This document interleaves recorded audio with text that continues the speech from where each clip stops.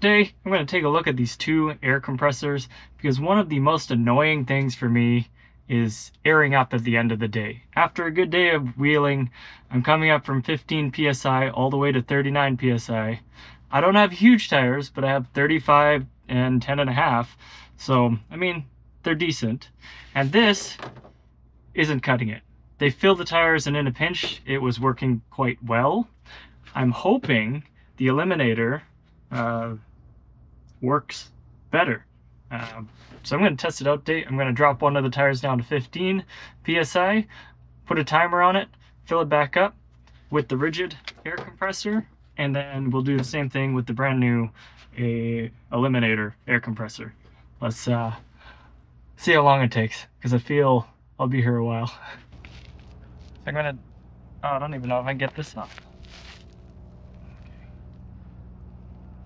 We're going to use the driver's side rear wheel for all the tests today. We'll drop it down using the Rhino USA decompressor here, which has been a great tool. One of the other ones that took a while.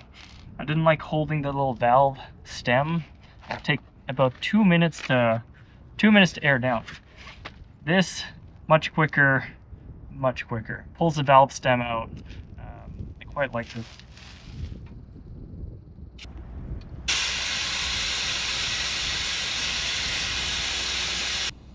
$16.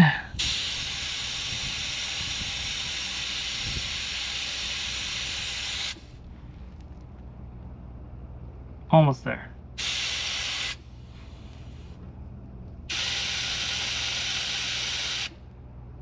All right, 15 psi. Can't really see that from there, but stem back in. First, we'll do the Ridgid one. Press in. Up. Okay.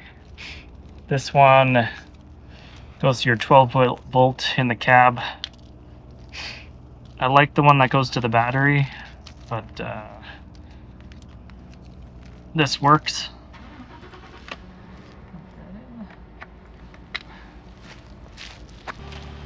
Okay. One thing I do like about this one, it's got a dial on here. So you can set it to auto set.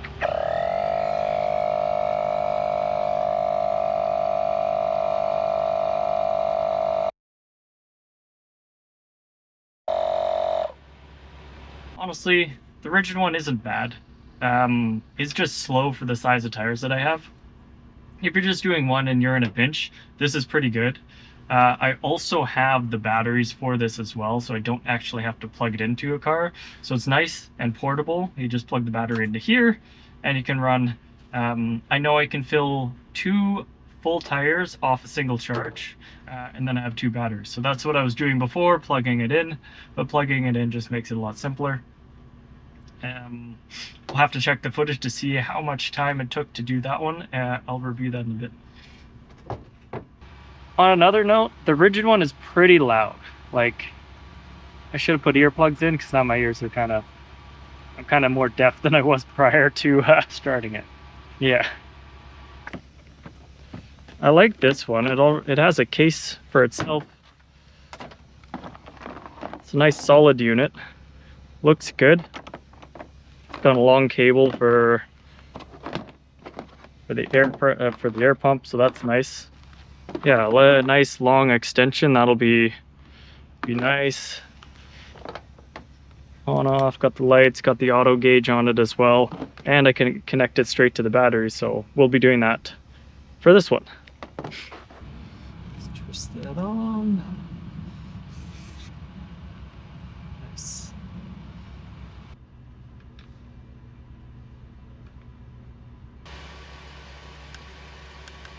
Nice. All right, there we go. Oh, this one's so much quieter. Make a note of the time. Just let it go.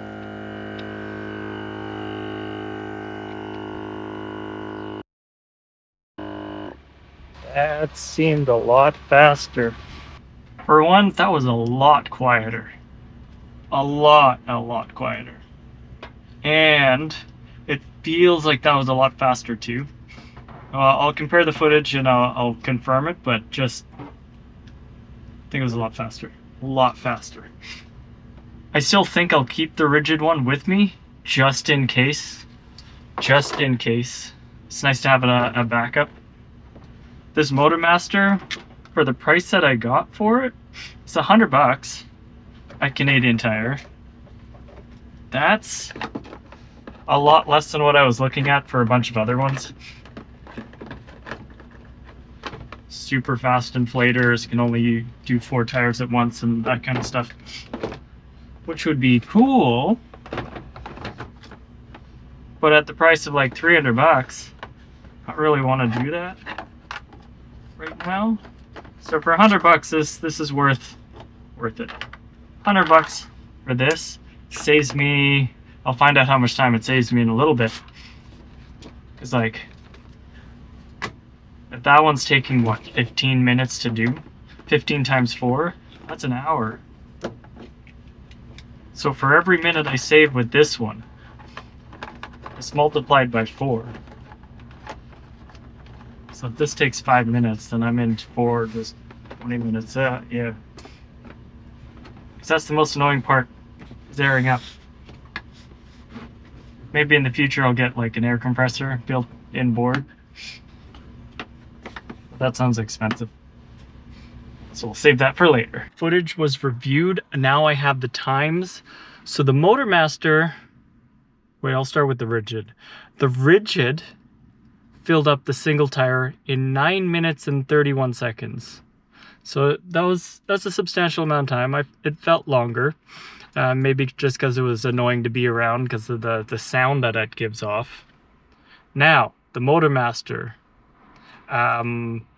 So the funny thing is, the Ridgid air compressor cost more. So this less expensive Motomaster Eliminator did it in, let's see, I wrote it down here, 4 minutes and 18 seconds to fill that tire from 15 to 39 psi. That's a huge savings. So I'm out on the trail and all that. End of the day, I'm using the Ridgid air compressor to fill up all 4 tires. That's about 27 minutes to fill up versus 12 to 13 minutes to fill up with the Eliminator. It's half the time. Half the time. 13 minutes is not bad. That's about as long, that's slightly longer than the Ridgid takes to fill a single tire. That's insane. So, Eliminator, great job. Under 15 minutes to fill all 4 tires. Oh, another thing, because it connects to the battery, I don't have to keep moving the plug. Because with the Ridgid, I have to keep going from one side to the other. I have to open the driver door, unplug it, plug it back in to just reposition it. With the way the Motomaster is set up, with the long extension cord for the air cable, I just have to plug it in once and then just move the air compressor nozzle to each tire. So I'm probably saving more time than just filling the tire. It just, ease of use, it's better. In every aspect, I think is better, except for size. It is larger.